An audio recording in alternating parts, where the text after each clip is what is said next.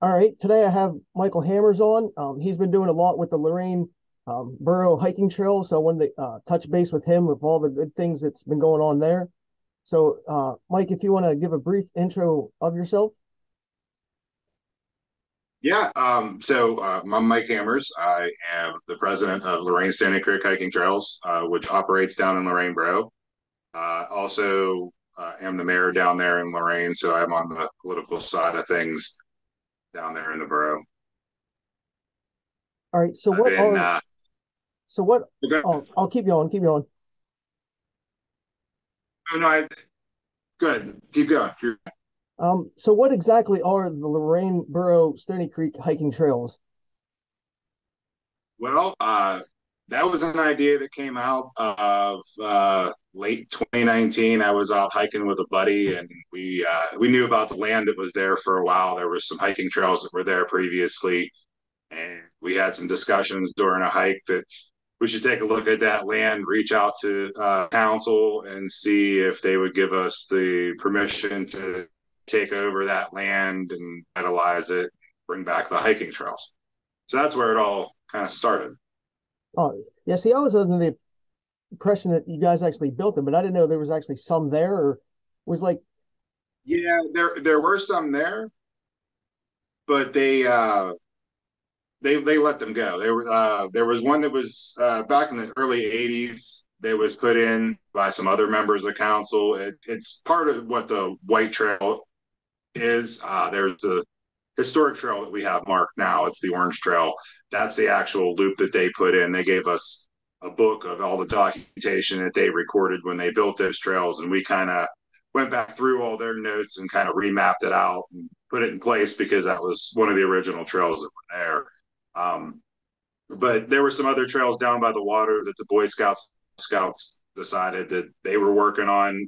They did that for a while. That went up to the waterfall originally, but those got overgrown for so long. So we kind of just went in there, started with one loop, and just kind of worked our way around, and found different pathways that looked like good trails to put in, and we just kind of built them from there.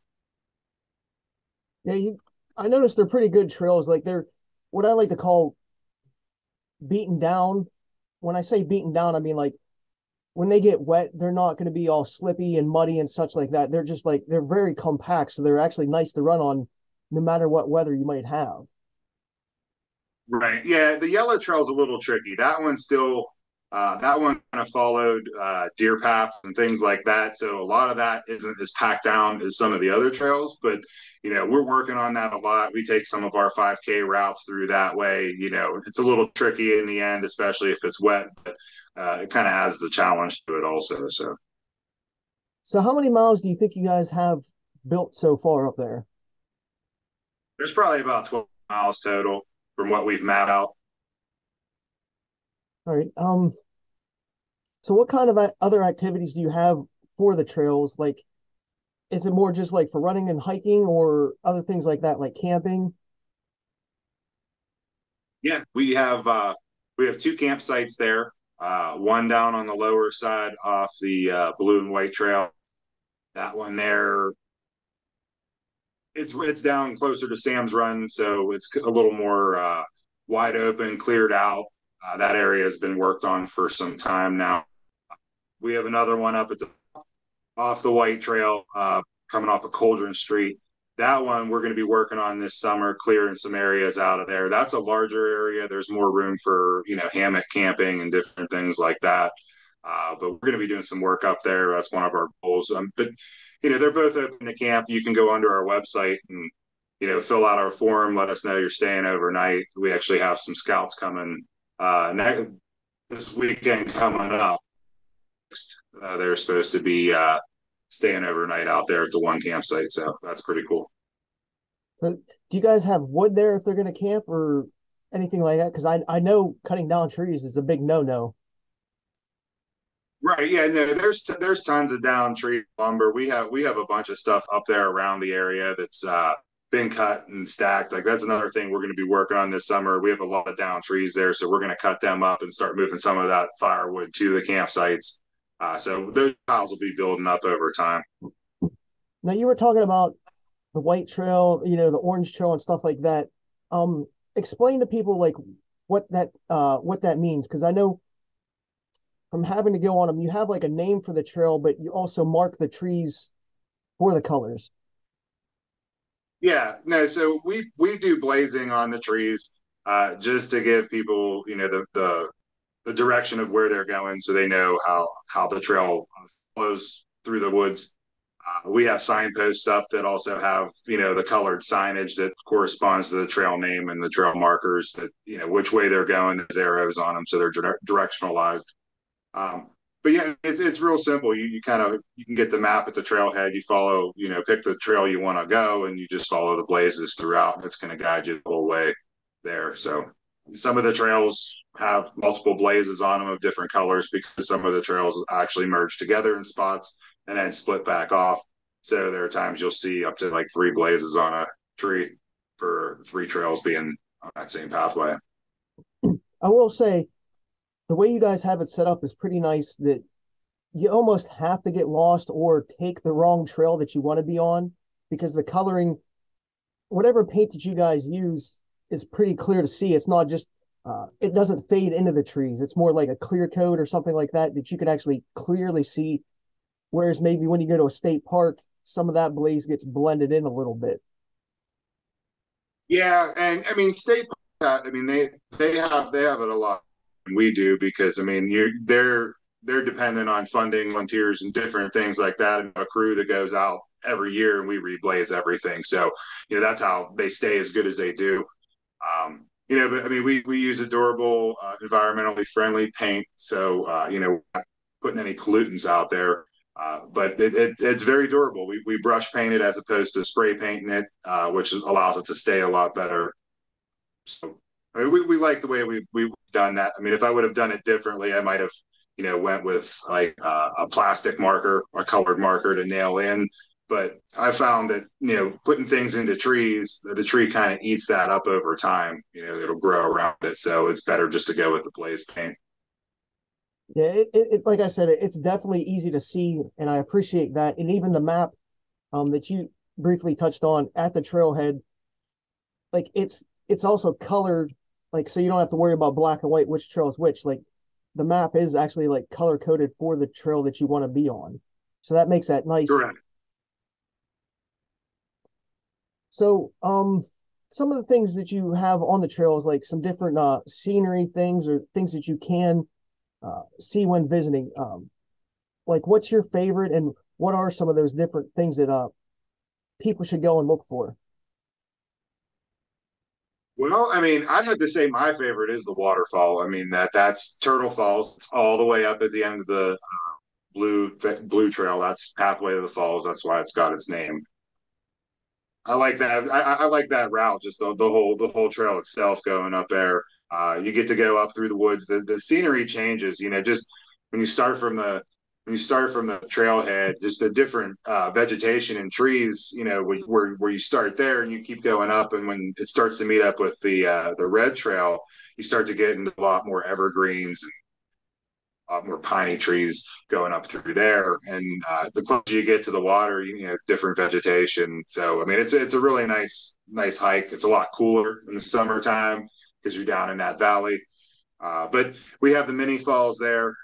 You cross over. There's a nice little rock walkway that we kind of maintain going over there. Eventually, we'd love to put a swinging bridge right there in that spot. That was one of the plans we had for DCNR, but we kind of moved forward on something else based on our engineer's recommendation. But there's plenty to see there. You could take the Yellow Trail. There's overlooks up there. There's one at the top by Belmont. There's another one like a little lower on the Yellow Trail. There's actually a spur that we put in that dips off to the side, and that takes over. There's like a sewage line run that they cut through, but it gives you a nice view of the city from over there. And you can take that trail back around, and it'll bring you up the backside of Belmont back onto the Yellow Trail. So we actually have that mapped out now, maps that we put out there. So So that one big view on top of the hill, there's like a bench, and I think it's like by like a power line or something like that.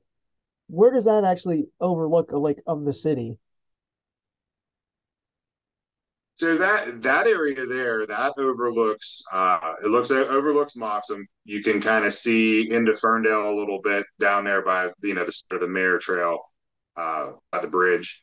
Um, you can kind of get down into the city a little bit. You can see over down into Sheets and parts of the city. There are other places up there. I mean, you can see the Gap real well, like at the top of the White Trail if you're up there by Cauldron Street. Especially during the fall, winter, when the trees have lost all their leaves, you can really get a good view through. It's really hard to take pictures up there to kind of show what you can really see. So it's always best to just go out to see it for yourself because the camera really doesn't do it justice.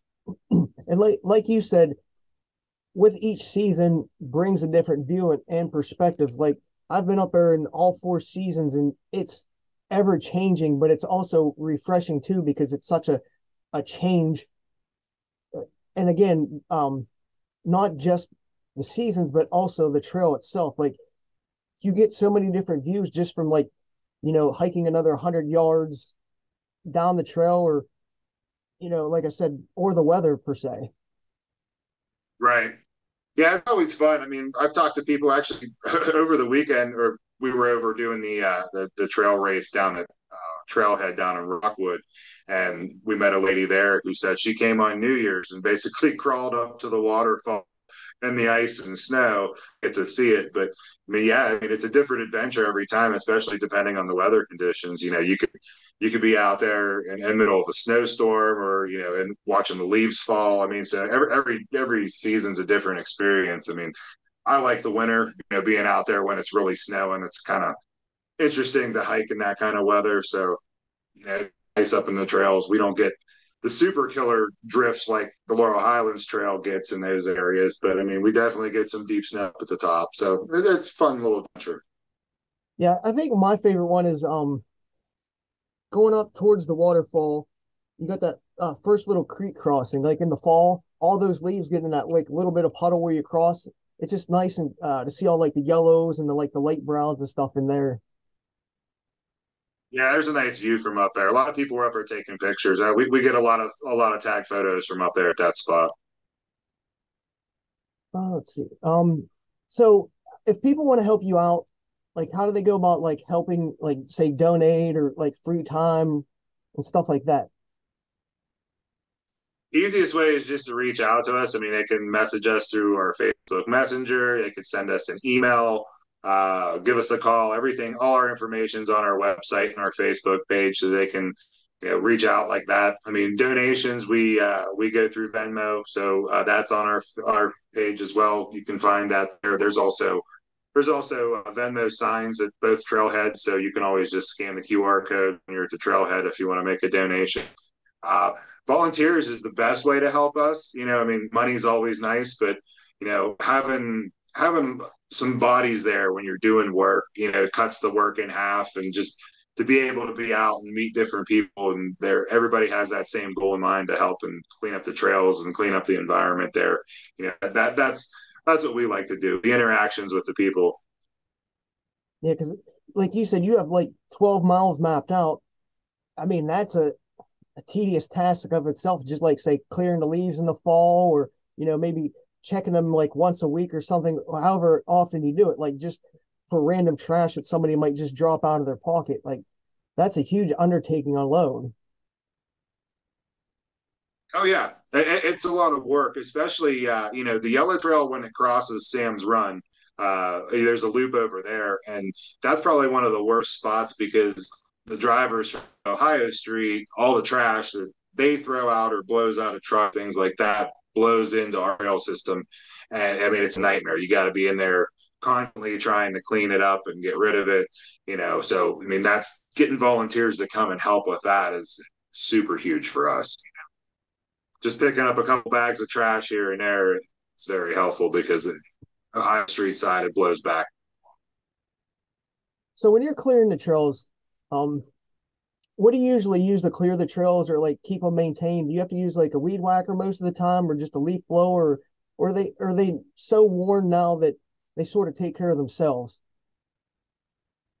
Well, I mean, we definitely hit them with the leaf blower. I usually do it like once in the spring. I'll hit all the trails and then I'll do it again a couple times in the fall with the leaves. I like to have it so that you can see the path. A lot, well, a lot of people were back and forth on that. Some people like having the leaf trails, and some there's like it bare. Um, I find it a lot slippier when you have leaves on the trails. Just the times we've been hiking on the yellow trail, things like that. That's one of the trickiest ones. But um, just finding different spots, and you think you're good, and your footing's good. You step on a rock or something like that you just don't see. So I mean, at least if we have the pathway cleared, we don't really mind if some stuff gets on there, but it's basically to clear off all the leaves and some of the like debris from storms and stuff like that. So we use the blower. The chainsaw is one of our friends, especially during windstorms. We always end up with some downed trees.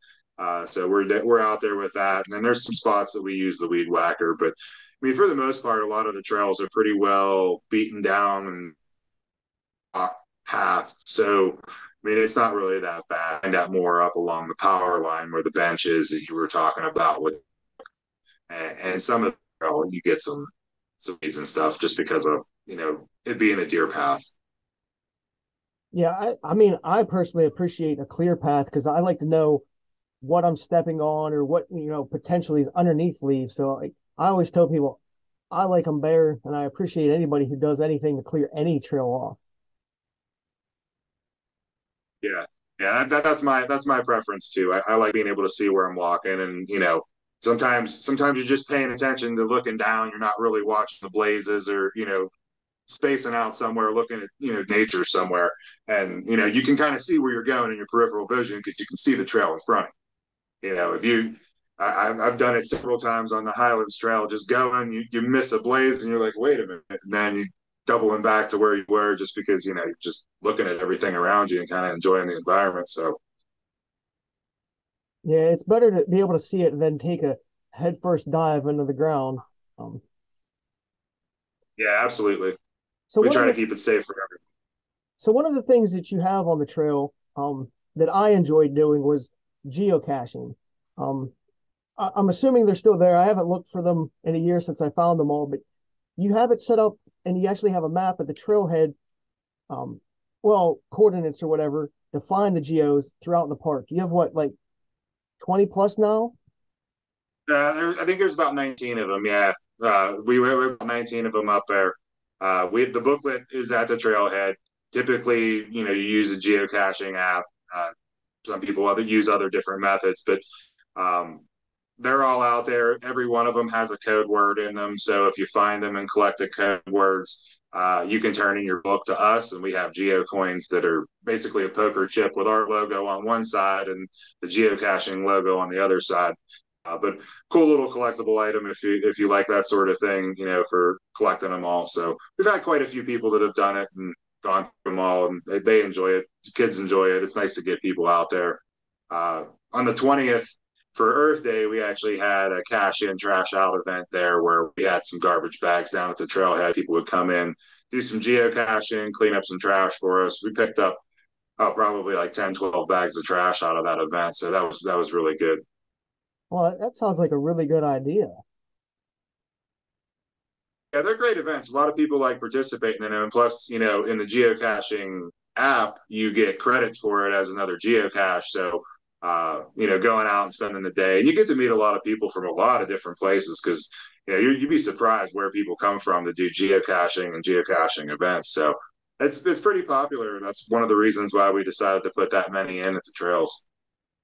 I will say it took me probably 6 to 8 hours to find them all because I mean I had to split it up obviously within a couple of days, but each time is a new experience because maybe sometimes you couldn't find them because I know the one time I was probably a little bit dumb and I went like in the winter and there's some snow on the ground and you just can't really find one or two of them, like I don't want to say which ones, but in the snow because you're digging around pawing around. But when there was no snow, like as long as you have that app and you like listen to the clue a little bit, they were always fun to find.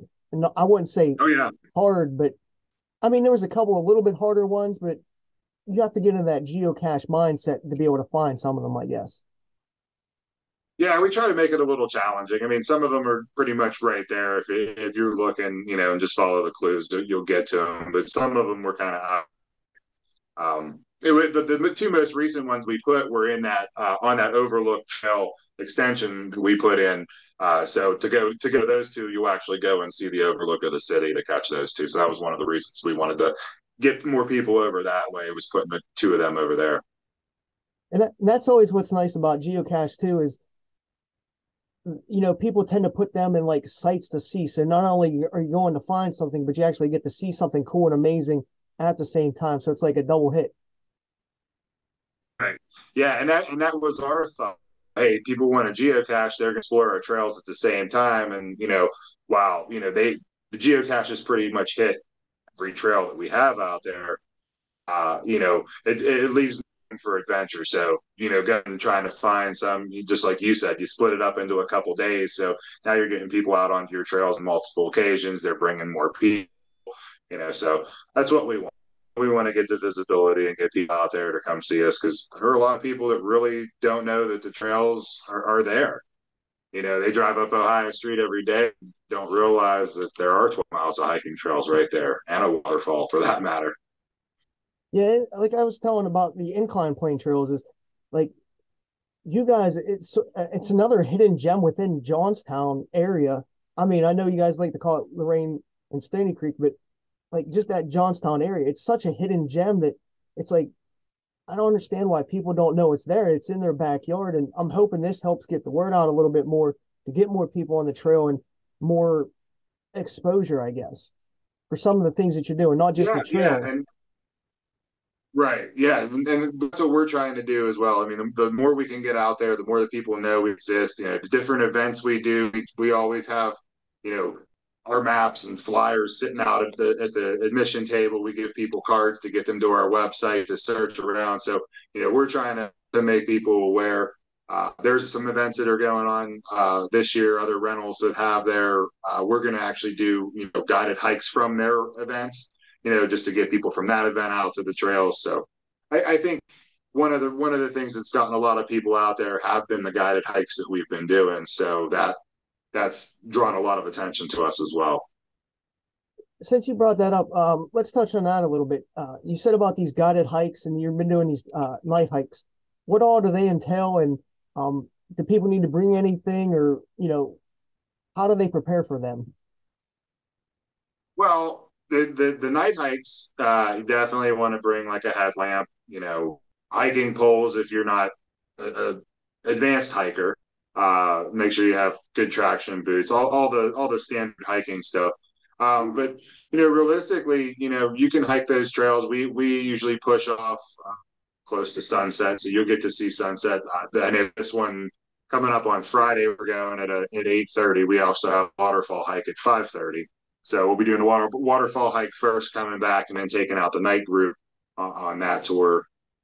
So last time we got to see the sunset. We try to do them on the full moon, but you never know if the weather's going to cooperate to see the full moon. But still, it's a nice adventure. It's fun to do it at night. Not a lot of people really go out and hike at night, so they get excited about going out and doing the trails that way. Yeah, because being in a group, it makes people who might not go out feel a little bit safer, and then you might have that hesitancy with some people, being on a trail and not knowing the course. So it just brings more people out and getting more exposure once again. Right. Yeah. Dan Kovalik, he's the one that leads all of our night hikes. So he basically plans the route, which way we're going, what we're going to do, the whole adventure for the crew, and he'll lead it.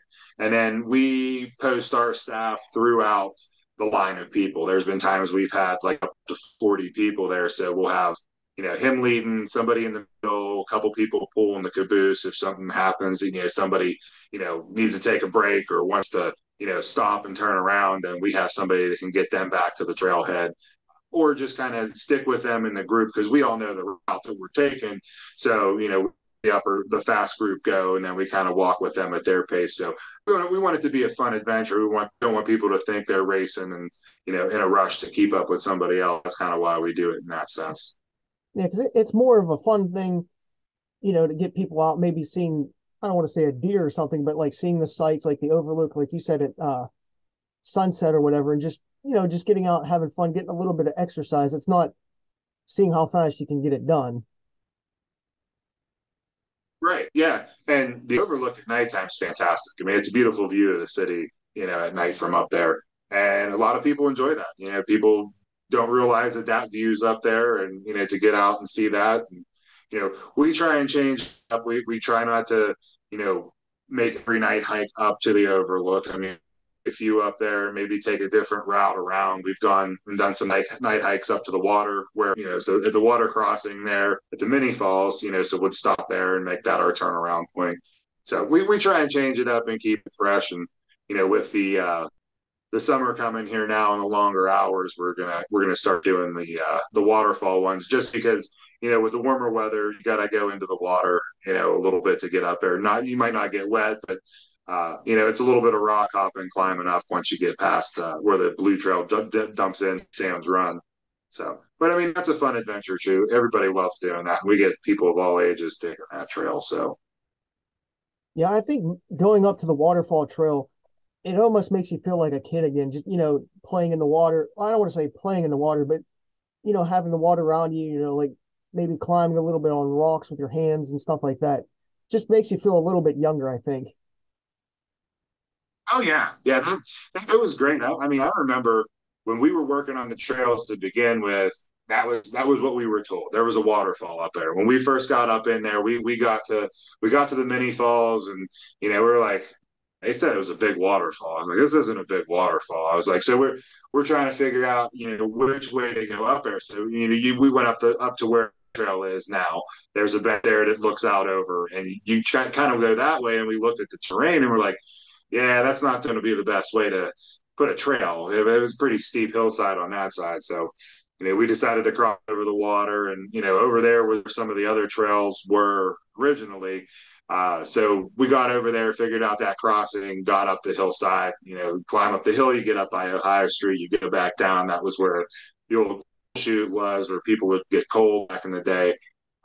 So from there, it was just kind of all right. Well, this is as far as this trail's going to go, and then in the water it is. So I figured, that would be cool. It was fun walking up there when we saw it for the first time. It was pretty neat, and like, wow, we didn't realize that was there. And just the experience that you get going up there, and now I think about what everybody else does when they're going up there. So I remember my first time, like you said, climbing on the rocks, and I feel like a kid again going up there. I need to do that. A lot of people love it.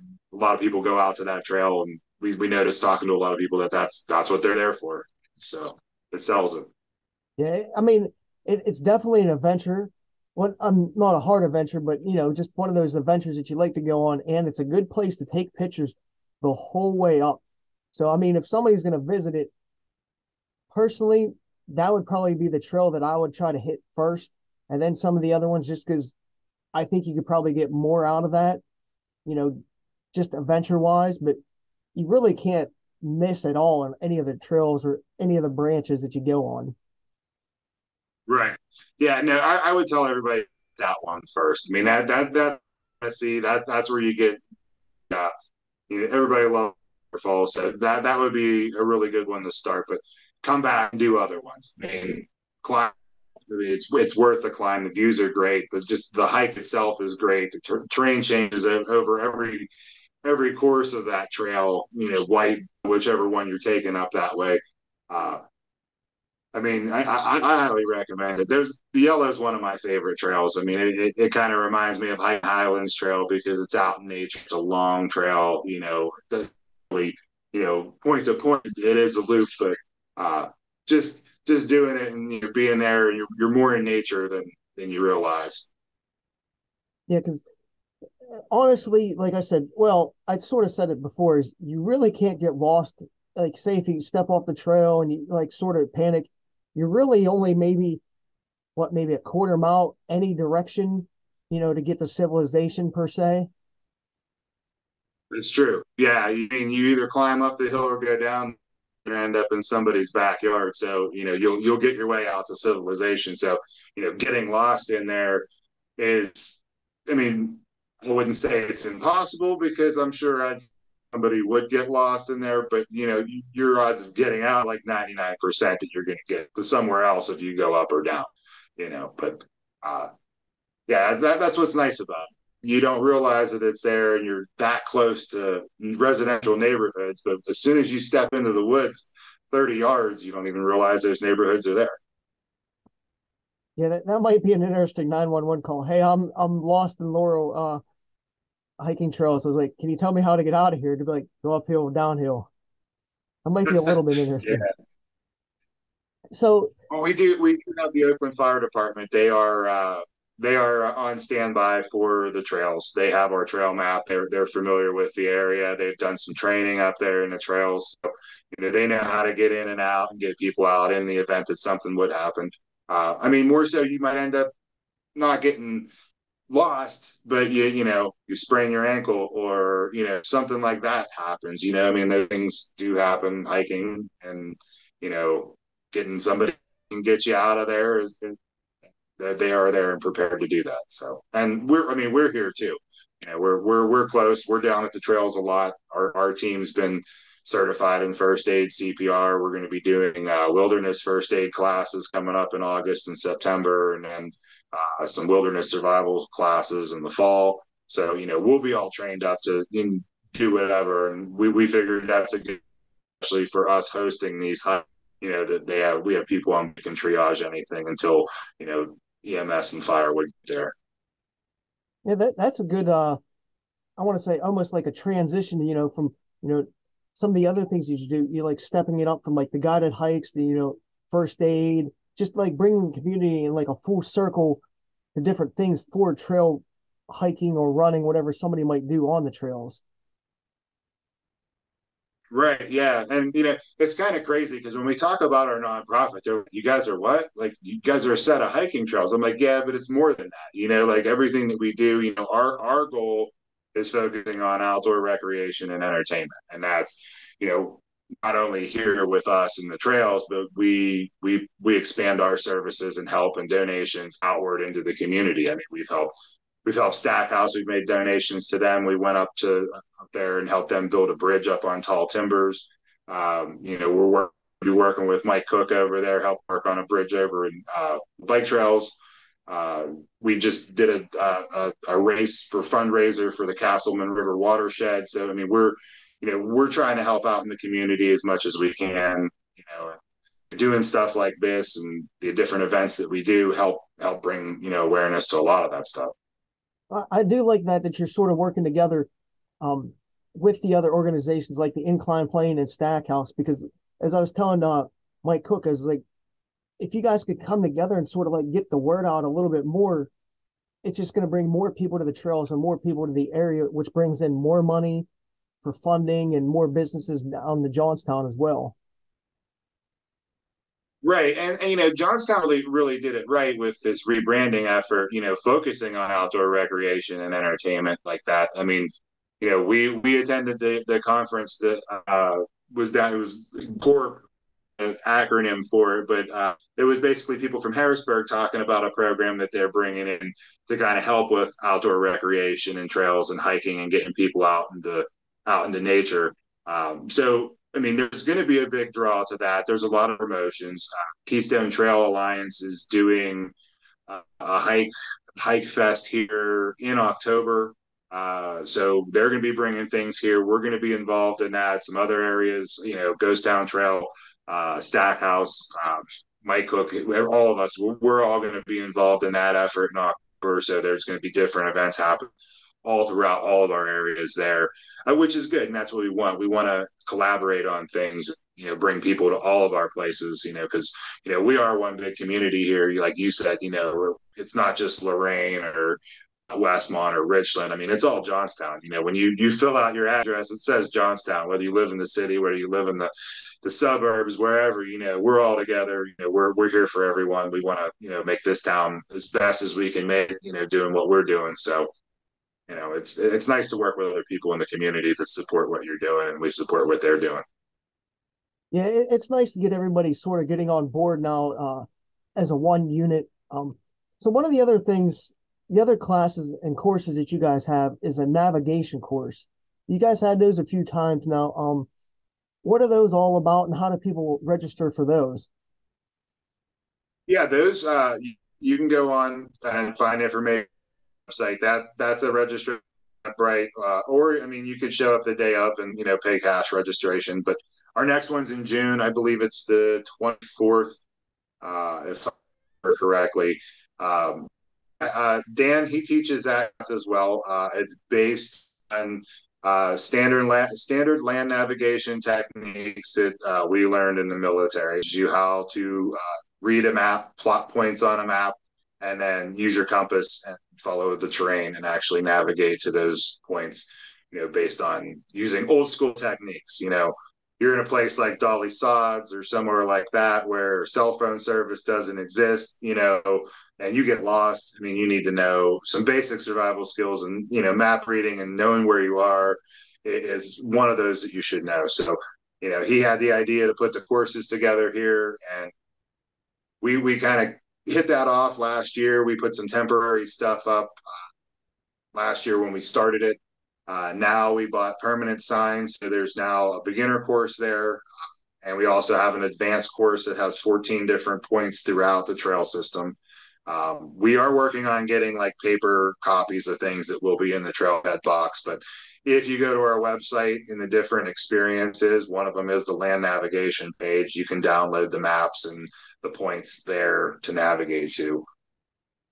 So we're working on some different things like that. We thought that would be really cool to have that. And a lot of people do the land navigation and the orienteering courses. So people into that sort of thing can kind of come out and check that out too. Yeah, I think that's, from my understanding, that's one of those growing outdoor activities that it's really taking off across the country right now. I have a friend, she just went down to, I think it was like Texas this weekend, but she went to like West Virginia and all kinds of places to these different events. It's just something different, getting people out there to different points of interest and things like that. So you guys are like on the forefront of that, just like having that in the area, because at least in our area, to me, there's nothing like that in our area. Yeah, I mean, Stackhouse does have one there in their trails. You can get one at their trailhead. They have an orienteering course. I'm not sure if Highland Park does or they don't, but I know Stackhouse does, and we kind of thought it'd be good to put one in. Just like you said, it's something people want.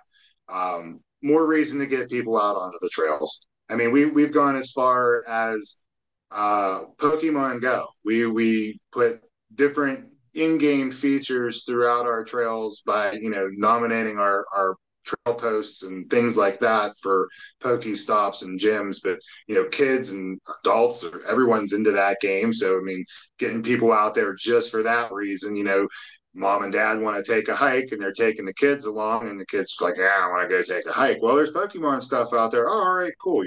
Just another reason for them to be excited to get out in nature. So we're just looking at everything we can possibly do to kind of get people out there.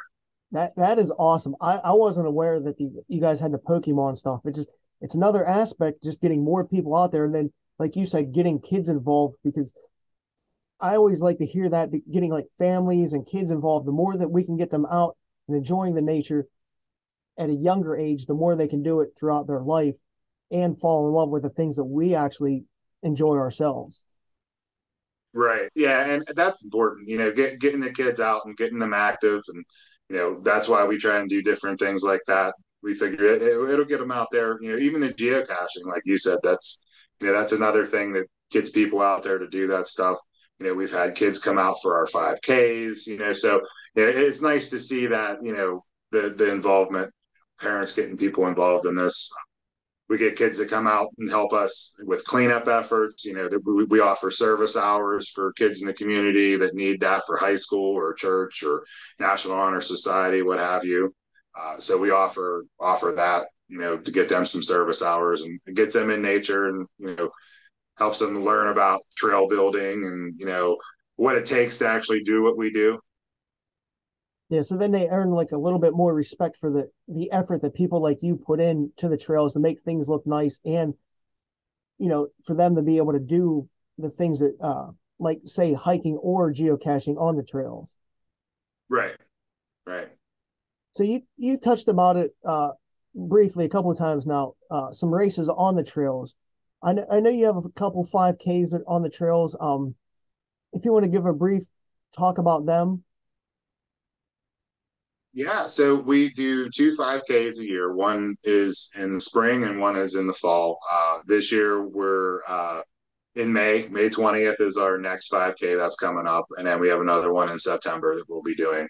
But we pick a different course throughout the trails each time. We're going on our fourth one here, or this will be our fifth one.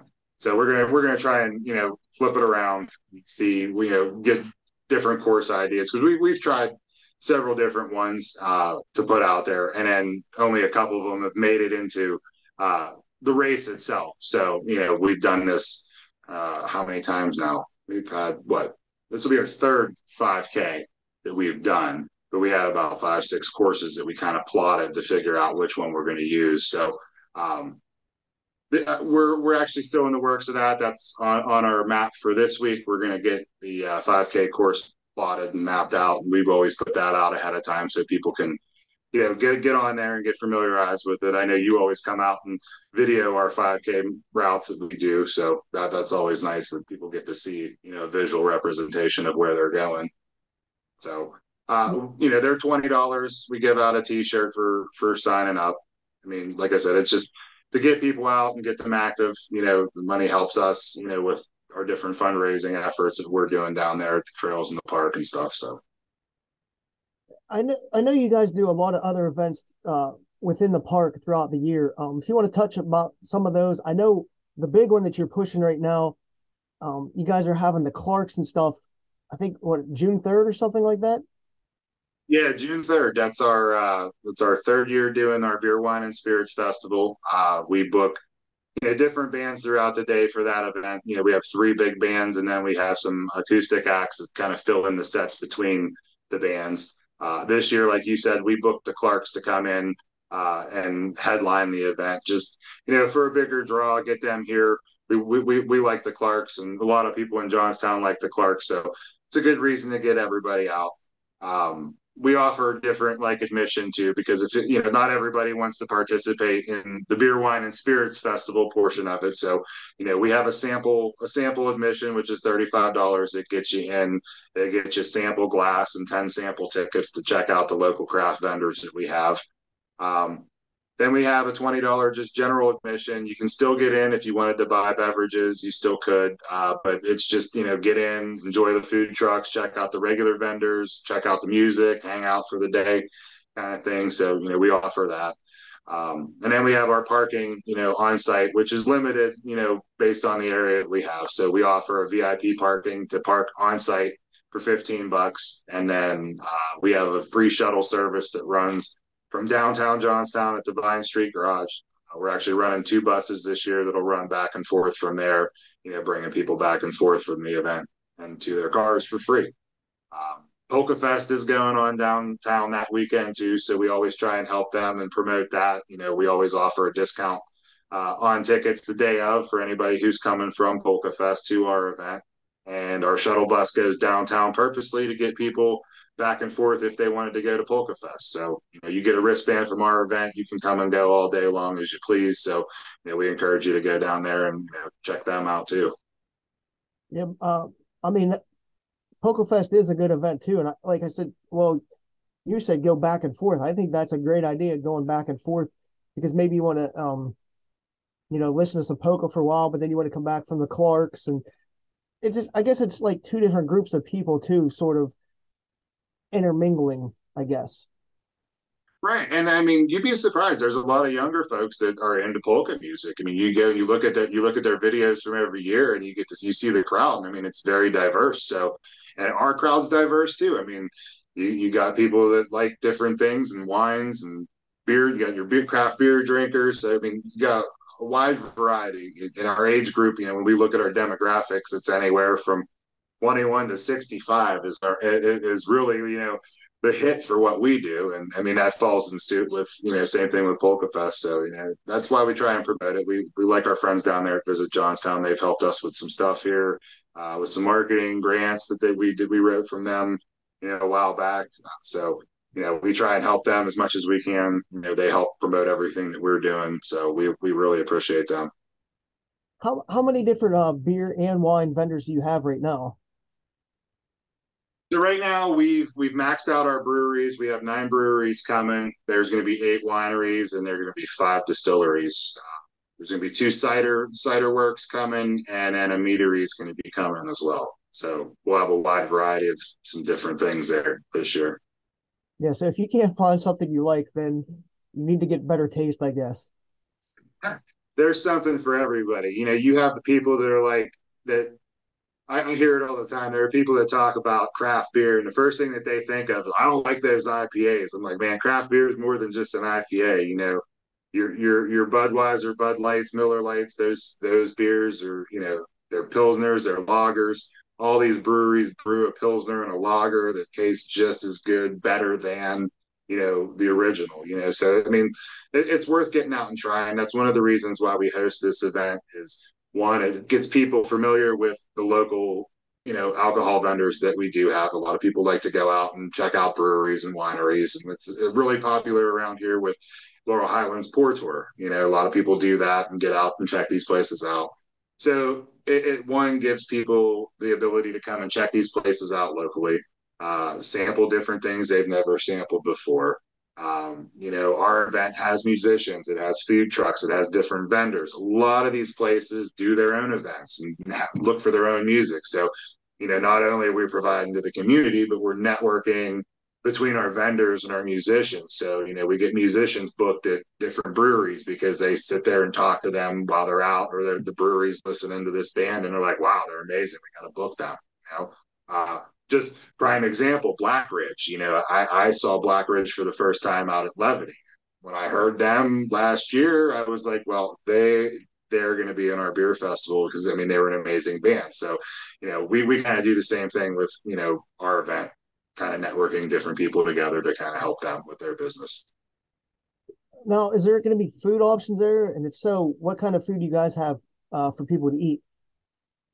Well, we're going to have food trucks there. We have 6 food trucks signed up right now. They're all from around the area. I like to change it up every year and get different things. I mean, I bring in local food trucks, but I also like to bring in food trucks from out of the area because we have a lot of events here and you see a lot of the same food trucks at those events. So this year we're bringing in, we have a taco truck, Danny's Tacos. They're coming from Indiana. We have the Grumbling Gypsy. We have Hostetler Concessions. Another one's Kill Devil Mills. They're from out Greensburg, Westmoreland area. WPF Concessions. I found them. Helltown Brewery, actually. They do wings, pizzas, and fries, different things like that. And then Forlini's Kitchen is a nice little Italian food truck that's going to be coming. So, I mean, we have a wide variety. There's different, all kinds of different flavors to choose from tacos to Italian. So, if you're there for the day, usually you're going to eat more than once. So, you got different options. A lot of people just go and sample different things from different places. And yeah, that's nice too. You got a lot of food options to choose from. Yeah, it sounds like it's shaping up to be a really nice event for people to go to and like something locally that should interest a lot of people. Right. Yeah. And we're like you said, we're trying to promote it. That's the hardest thing right now. I mean, you only get so far on Facebook. We're looking now to put it on the radio, get some different ads out there just to really promote. We put signs up around the area. We're going to be putting more signs up, out of town. Us, our board members, we travel to different places, handing out flyers, go to different events, trying to promote it. So, the Clarks are going to help us draw. I mean, we've sold well over 200 tickets already. A lot of people in this last month are going to be, moving a lot faster on these ticket sales. Right now, we actually put out a discount promo for the 1 month out special, basically, that we're offering $5 off each admission ticket for the sample admission and the general admission. There's a promo code out there. It's BWS 2023. So if you put that in at checkout, you're going to get $5 off. But that's from now until May 8th. 10 a.m. So that's open. A lot of people might have been hesitant to get their tickets. Now's more reason to jump on board and grab them. Yeah, might as well save $5. $5 is $5, and that $5 means you could spend at one of the vendors there, and helps them, and again, it helps you guys in the end as well. Right. Yeah, it definitely does. I mean, we definitely put out a lot for this event. Every year we try and make sure it's as good as we can do it, and we try and do it better the following year. We're always looking for different ideas. We love the community's input. So, I mean, if anybody out there has any ideas, please email us, message us. Hey, you should do this. We think this would be great. We're trying different things. We have some different ideas stirring in the works for possibly some events coming up this year, maybe into next year. We've been talking to some different people, so we're going to try and do a few different things like out of the ordinary.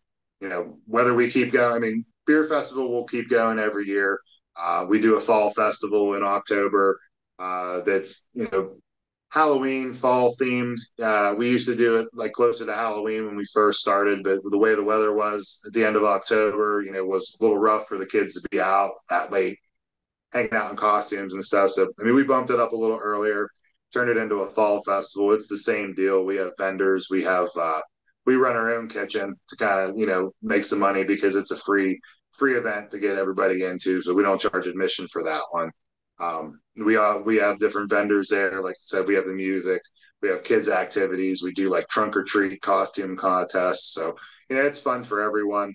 Um, we did a haunted trail the year before. Last year we didn't do one. We had a couple snags in our planning last year with it. One was a hurricane. Two, there was another event planned that evening in town, so we didn't want to run the haunted trail and like cross over on their event. So it's been in the works. It's been talked about. We might do that again this year. So yeah, that'd be something to look forward to. The kids really like that. Yeah, it's a nice idea because you really don't, again, it's another one of those ideas you really don't have in the area like a haunted trail unless you're paying to like go to a haunted house. But like a haunted trail, that's just something unique for the area for like the whole family to enjoy. Right. Yeah, it's fun. I mean, we enjoy doing it. I mean, we only do it one day. It's been talked about doing it for several weekends through October, but when we do it for the event, it's just from like 7 o'clock to like 8, 10, like 10 o'clock, somewhere around there. While it's still dark. Um, but yeah, that's in the works. Again, we've been talking about it, so we're going to see how that plays out with our fall festival this year. Hmm. I mean, I find it to be a nice idea if you can pull it off again. Again, like you said, you don't know what might happen the week before. Right. And another big factor in that's volunteers because we always look for people to come out, especially with a haunted trail to set up a station, do a scare station, dress up, scare people, that we encourage people to come out. If you have a group that wants to go out and do it, that's always even more fun. Same thing with the trunk or treat. That's open to anybody to come up and set up. We give out a prize for the best decorated trunk and things like that. And the kids love it. The vendors there, they hand out candy, so you get the kids walking around all day getting everything. Parents are happy because the kids are entertained. So it's fun. We're gonna have a lot of different things there for the kids to do this year. So Yeah, it's a nice community event.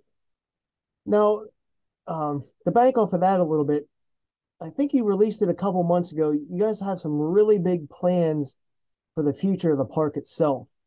If you could talk about those a little bit. yeah, so well, like I said in the beginning of this, I work my other hand. It's working with the Lorain Borough as the mayor. So we've been, the trails have been working hand in hand with the borough in terms of things like this. Like we have an agreement with Lorain to utilize the land that the trails are on, that ball field area there. So we maintain all that agreement is with them for 25 years. So we made sure we have access to the area. The trails are going to be there. We're going to take care of them. So what we did was, we have that old ball field that's sitting there, and we had some ideas. And like I said earlier, and we were talking about the swinging bridge project that we wanted to do. Um, One of the other projects we wanted to do was an amphitheater, outdoor amphitheater, where we could take our live music from the pavilions up in the park, put our live music in the amphitheater, pointing out at the wood line, and then have people kind of sit out there and our vendors and parking up kind of behind everything. So we talked to the borough about it. There's some couple grants that we've been writing for that we turned it into a big phase project. A lot of the details are on our website if you look at what the phases are right now. But the plans now, we got through everything. We decided we're going to go and propose to a DCNR grant to build an amphitheater. It was going to be with ADA accessibility all around it. So not only does you have the amphitheater there, but there's going to be an ADA walkway around the park as part of the project. So for our trails being in the woods as much as they are, they're not really ADA accessible, to get around on. But being able to walk around that park and having an ADA accessible walkway to get you through the park, I mean, still gets you out in nature. And we want to try and make sure we have that set up. So that was part of our plans with the project. So we put it out to DCNR. We laid out our plans to do that. We also threw in a frisbee golf course that was going to be in the outer part of the park as part of this. So we proposed that to DCNR. DCNR liked it. We had a lot of support from the community, a lot of support from our legislators. DCNR went ahead and awarded us $265,000, which was half of the cost of the project to get started on phase one of it. Right now, we're in the planning, designing phase with our engineering firm. They'll be coming out, doing all the measuring, different things like that, getting all the blueprints ready. We're hoping to break ground on that project in 2024. So that will be available for our events that we do, for our music to be there. We're hoping to get like the Johnstown Symphony to come out and do a show at the trails. We've had thoughts of, community movie nights there, just allowing people to rent it as if they would any other, park around town so that they can have their own private events there or, birthday party, whatever. You have the ability of having a band on stage. So it allows for more for the community. Our vision with it, we would like to do more bigger name music coming through this way. I mean, I know you see what happening at First Summit Arena. Those guys down there are killing it with the music they're bringing in here. They're setting the stage for this to be a destination for music acts to come. And, going to the Warm World is a great place to see an act. I love going to places like that and seeing the indoor arenas, but I also like going to a place like Stage AE during the summer where you could be outside. You have that atmosphere as well. So our goal is to be like a Stage AE in Johnstown, where we have our outdoor pavilion amphitheater, and we were able to bring in that level of act that would play at Stage AE here in Johnstown. Well, that'd be huge. I mean, again, that's another big, huge undertaking, but it would just bring so much to the area once it's all complete. I think it's a great idea.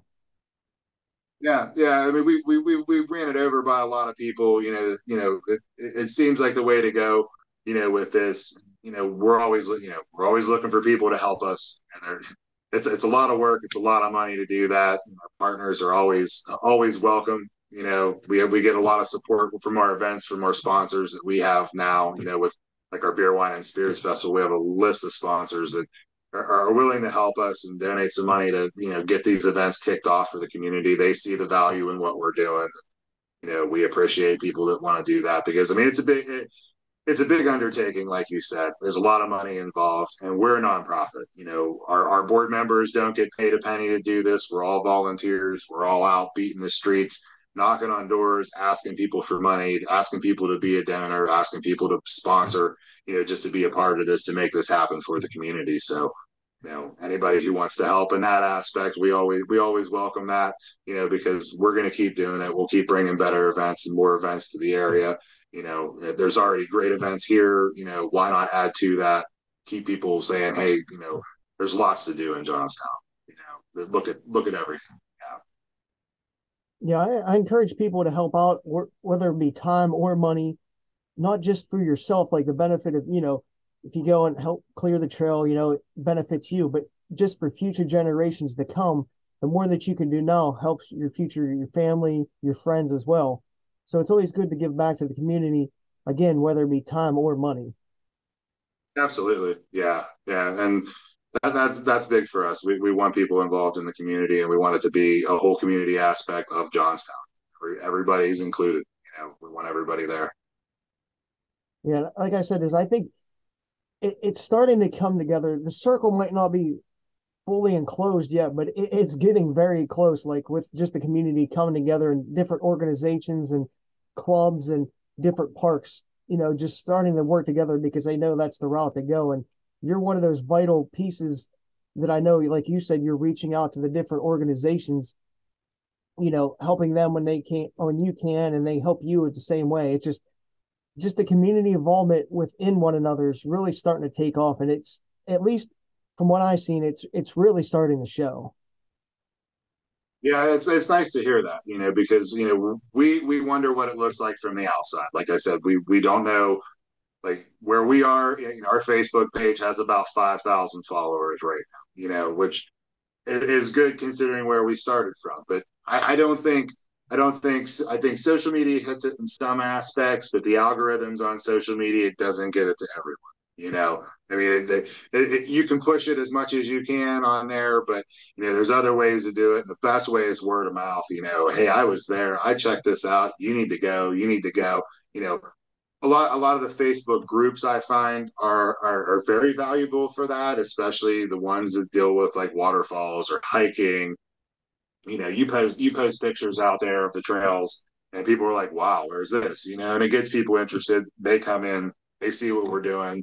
Our trailhead has our advertisements for the different events that we have. So you draw them in on hiking, you get them coming back for an event. They enjoy the atmosphere. That helps our community. You got somebody coming in to hike, they want to stay for the event. Now they're staying at a hotel, they're going to have dinner somewhere else. So now what we did, just getting people out to hike, has helped how many other business owners in the community. Yeah, I guess you're sort of scratching each other's backs. Like you're helping one person, they help you. It's just it's but then again with like you said with social media is you can only get so far. And I think word of mouth really does probably more justice to anything like getting the word out. And I know like because me, I'm probably 25, 30 minutes away in New Florence. Like my aunts and stuff, like they heard about the trails now and they ask me questions about how hard it is, where's the good place to go. And like some of my friends are starting to really get into the different things, even though I've told them about them before. Now they're really starting to get interested because they see the pictures and they hear the different events. So I mean, it's starting to take off, but it's one of those things is you don't know that thing that you do will become huge. Like you'll be the next Right. like whatever they want to call it, TikTok star, trending thing on Facebook. Like you just don't know that next thing that you do will take it off and reach all the goals that you do have. So you just have to keep pushing and plugging away until that time comes where that circle does become fully enclosed. Right. And that's what we're doing day in, day out. We push, we try to keep our trails as pristine as possible. We get lots of compliments on the trails and the work that we do. I mean, I have a great team that works with me here.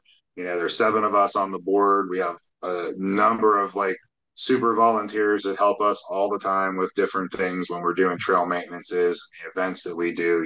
People come out and they want to be a part of it. So, I mean, I owe it all to them, their support, helping us, a lot of people take time out of their day, from work to come here and, cut down a tree and do the different things that need to be done. So these trails are in the best shape they can be when people are hiking.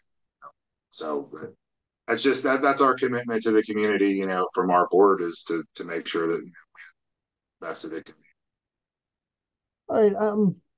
I think that's about all I had for you, unless you want to touch on anything that I might have missed that you have going on.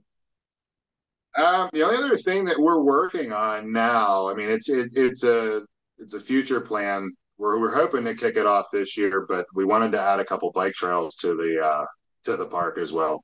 We have some ideas of some ones that would just be a bike only. We were going to have a couple like multi-use trails, going through. So that's something that we're looking to do. Get some people. There are kids that ride bikes through there all the time. They love it. So we're kind of thinking, put some formal trails in there that people can ride.